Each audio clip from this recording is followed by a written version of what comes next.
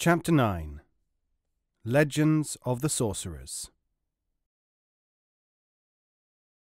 We saw with our own eyes one of these people making the image of a person to bewitch. A demon comes out of his mouth, many evil spirits come down, and the victim is attacked by the specified evil. Ibn Khaldun, Muqaddama, 14th century. The Mystery of El Arab. The nomadic Arabs of the Hejaz today are anything but a superstitious people. The rigid and unimaginative impact of puritanical Wahhabism, as preached under the present regime, leaves little room for anything other than a strictly literal interpretation of life. The one exception that I found there, during over a year of recent wanderings, was the story of El Arab. El Arab was, it seems, either a great fraud, a great magician, or the first man to make use of electricity. 300 or 400 years ago he appeared in the form of a wandering anchorite and sought refuge in a small village. Following a dispute during which his interpretations of theology seemed too liberal to the local residents, he was driven forth into the wilderness. It seemed, however, that El Arab had taken a liking to the spot. From the sand dunes about a mile away, he is said to have directed long lightning flashes at the unhappy inhabitants, until they, rather unwillingly, invited him to take up his residence among them. There were no more religious discourses. Instead, El Arab, the Arab, that was the only name he would give, spent his time demonstrating his lightning and enlarging upon his theories. According to his teaching, lightning, like everything else, had its real uses. Things which were not put to use were simply being wasted. He, El Arab, had learned how to master it and to bend it to his will. When he was charged with sorcery, he merely laughed. He used to demonstrate to travel as the lightning, imprisoned, as he said, in clay jars. Very little more is known of his activities except this. When anyone was anxious of news from some far place, El Arab would slightly open one jar and call upon the lightning to bring back tidings, aiming it in the general direction of the desired news. There would be a puff of smoke, a sharp crack, and lightning would fork forth from the vessel.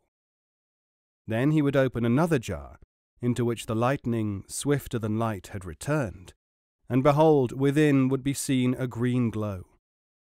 This El Arab would interpret and give the desired information, which always turned out to be true. In his normal life there seemed nothing at all odd, and the strangest thing was that travellers used to follow the light when lost in the desert and reach the village in safety. When he died, El Arab was said to have lived in the settlement for nearly 250 years. Small wonder that generations had grown up regarding him as nothing extraordinary, lightning and all. But there was a rude shock when he died. As is customary when a revered man dies, his body was buried on the spot, under the desert sands in a dune near the village well. When the mourners returned to their village, it was seen that El Arab's house had disappeared. This phenomenon had not only never been seen by the local people, but they had never even heard of such a thing. And so it is still talked about. As one man said to me, "It may seem strange, but again there has only been one El Arab. Had there been two, it is likely that the second would have departed in the same way." From a scientific point of view, several things strike the student of Oriental tales about magicians. It comes, first of all, as something of a shock to note that so very little has been done in sifting the magical lore of the East to ascertain, where possible, fact from fancy. In many cases there seems to be an underlying stratum of truth in these stories, particularly those concerning individual magicians. This does not necessarily mean that they are entirely true. It does mean that there is still much to be learned from Oriental magic. Reading accounts of reputed sorcerers and talking to the people among whom they have lived, one is driven to the conclusion that, in general, the people of the East are not more easily deceived than those of other lands. In the tale just quoted, for example, the Arabs who retail it are not content with marvelling at the seeming miracles of El Arab. History has shown them to be an essentially practical race. Hence, as would be expected, they are more interested in how he gained his power and whether it can be duplicated. This, it will be observed, is the essence of the scientific rather than the philosophical attitude. Naturally, the Arabs of that area lack even the basic scientific knowledge to carry speculation beyond semi-medieval scope. It is their attitude, however, which counts. For the purposes of study, therefore, it is interesting to collect these same tales of sorcery. Sodoma of Baghdad. A magician greatly in demand in the days of the early caliphs of Baghdad was known as Sodoma. It was his wont to travel miles out into the trackless desert, there to commune with spirits. Many times he came across travellers, seeking water and almost at their last gasp. It is reported that, although he carried no food with him, he was always able by supernatural means to produce water and choice fruits to revive the starvelings. There are several records of this type of wizardry. One such magician, whose food was carried into the desert for him by the magical rock bird, familiar to readers of the Arabian Nights, was able to make stranded travellers eat, even though they were unconscious when found. Other travellers, even today, relate that, having sunk into a stupor through lack of food, they slept. When they awoke, these people claim, it was as though they had seen in a dream the right road home, printed across the desert sands, and their strength had returned.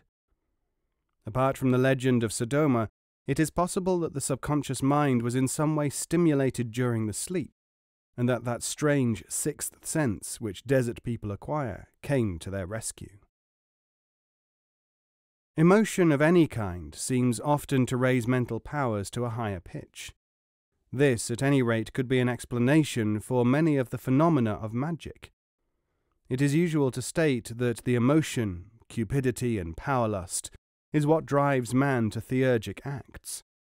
Psychologists and historians claim that a slight unbalance of the brain is enough to make a man believe that he can control nature, because he wants to do so more than anything else. This theory is as good as any. It is interesting, nevertheless, to note the magical attitude towards the situation.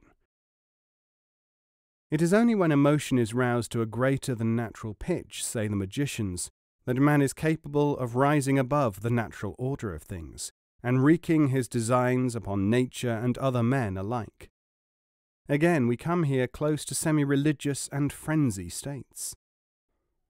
This pattern is followed in the local tale of the Atlankol, the Golden River in Tibet. Running into Lake Sing Sule, the stream carries with it particles of alluvial gold, which are trapped in goatskins staked in the waters. But legend has it that a certain Tibetan magician swore that he would gain control of the gold, so that it should be available only to those who were worthy of it. As a result, we are told, a pact was made between the magician and the river god. Now, whenever danger threatens the country, the gold stops coming. It is claimed that during several campaigns with China, this discrepancy in gold was noted both before and after the event.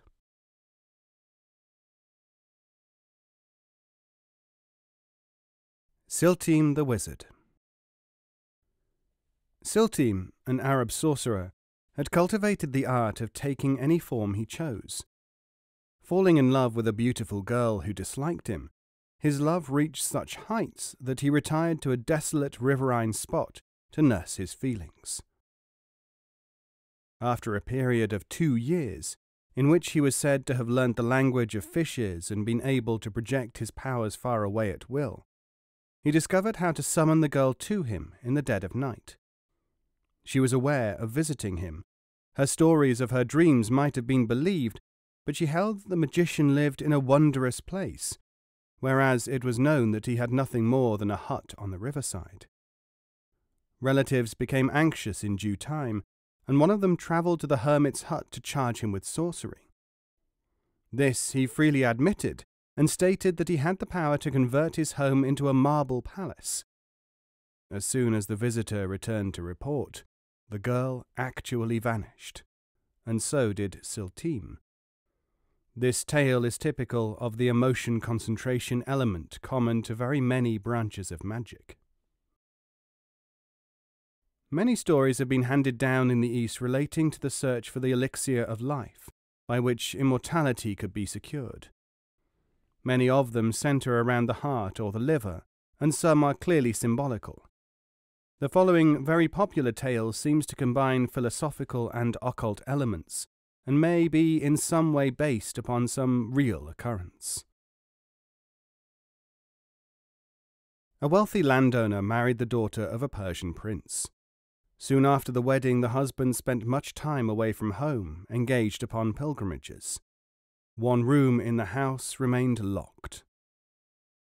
Although warned never to pry into the secret, the young wife found that her curiosity could not be contained. One day a travelling locksmith called while the husband was away in Syria. He was commissioned to open the door. Excitedly the lady accompanied him, but to her horror, as he tried the first key, the man collapsed at her feet, uttering terrible shrieks. When the servants ran to their mistress's assistance, the locksmith was found to be dead. On the husband's return, of course, the princess had to admit her guilt. She was then told that he had been engaged upon experiments whereby the panacea of perpetual life might be produced. He had almost succeeded, according to the tests set forth in an ancient manuscript. Only one small part of the experiment remained to be done, yet this unfortunate interruption, as is the case with most magical rites, had rendered all the work null and void. The part of the process which was incomplete was the adding of the heart of a locksmith. But this was not all. A large gash was seen on the left side of the dead man's breast. Inside the locked room, all had been turned to ashes. While the couple stood looking at the devastation, a mocking laugh floated down from the ceiling. The story ends on the melancholy note that the husband went mad, and then the wife, and as each died within a few months of each other, it was found that their hearts had been removed. That is why a house in old Tehran is still called the Mansion of the Three Stolen Hearts. Magicians, especially when they are itinerant cheats, often have an eye to topical matters, as well as playing their part in aiding those suffering from traditional diseases and ambitions. During the last famine in India, a little-known Bombay wizard, whose main theory was that nakedness was akin to godliness, became rich overnight. Charms made by him with Himalayan leopard powder, or so he stated, ensured that their possessor could not be harmed by hunger or disease. Thousands of people did, in fact, die, but not the magician. He could afford to buy black market rice. Neither did one woman who reported his wonders to a certain Maharaja. Nothing was to be done in his state, declared that prince, until the magician had been brought before him. After a considerable amount of persuasion, the sorcerer was placed next to His Highness in his court assembly. Every word that he said was taken as gospel. Loaded with honours and possessions, he stuck out until the last against the wearing of clothes. When he was last heard of, his self-esteem had so grown that he would speak only twice a day. Every word was recorded with a pen of gold. California is not the only place where strange cults can spring up. If the reader thinks that Britain too is immune, let him read the boasts of those who claim to teach esoteric Eastern lore, and may or may not know anything about it. This story is first-class material for future myths and legends. Unless the magician is discredited, it is likely that his exploits will become famous. I have been able to collect interesting material of a vampire legend in the making, which seems unusually interesting. There are many tales circulating in India about a certain English vampiress who is said to have eaten raw flesh and to have drunk the blood of humans whenever possible. Is this story true? Is it just another of those blood-curdling tales spread by anti-British agitators, like the Belgian babies' horror of the First World War? The truth is somewhere in between. It forms one of the most classical examples of legend development that I have ever encountered. An English widow, her husband had been killed in 1916, lived in Bombay and spent the hot season in the hills. She is said to have been, outwardly, quite average in appearance. The only thing about her attitude to life that seemed marked was her belief that she was irresistible to the opposite sex. Even that is not unknown. A Maharaja who was staying 1 year at the same hill station was in the habit of giving magnificent parties. One night, after one such entertainment, this woman, Mrs. W., and a friend, Mrs. S., were travelling home in a rickshaw. The rickshaw in front of them was upset against some rocks, having taken a corner too fast. Several people were injured. The two women stopped their rickshaw and went to see if they could be of any help. Neither of them, be it noted, was involved in the accident or hurt in any way. When they got back to their hotel, Mrs. S. noticed that her companion's mouth was covered in blood. Later, the story circulated that Mrs. W. had been sucking the blood of one of the victims of the accident. She was a vampire. She died some months later, and hence the legend has grown and will probably continue to grow. By chance, however, I was able to meet Mrs. S. and ask her what she knew about the whole thing. Here is her story. I asked Mrs. W. that very night why there was blood on her face. At first she said that it came from one of the victims, and that it had got on her face by accident. 3 days later, however, when the rumour was going round that she was a vampire, repeated by some of the survivors of the crash and not by me, she came to me to make a confession and said that she was going to return to England for treatment. I asked her if she was a vampire, and she said that she was not. The truth was that, when a child, she had suffered from some illness which made it necessary for her to eat raw meat sandwiches. She became so used to them that she could never eat cooked meat. Her doctor regarded this as more or less harmless and a psychological state. So the diet was continued. When she went to India, she found that it was difficult to get raw meat, though she had a great longing for it, and in the end managed to arrange a supply. But she used to ration herself as much as possible. On the night of the crash, she said she had not had any for weeks, and the sight of the thing as she bent over the injured man was too much for her, so she touched her face to his, as if to kiss him. An Indian present, who may have known about her liking for red meat, started the rumour. Human vampirism, therefore, if it has ever existed, might be ascribed to a psychosis or an appetite engendered by conditioning to raw meat. That raw meat has been eaten by man is well known. A relatively recent survival of this practice is contained in the accounts of the famous Scottish man-eater Sawney Bean and his family. There may be certain main principles involved in magic. There certainly is no clear unanimity among magicians as to the reason for the use of symbolic words, devices, and writings. Probably still alive and doing a remunerative business is a certain Tibetan holy man. He repudiated the title of Lama with some contempt, who sold for the equivalent of 5 shillings a scroll for the purification of the soul.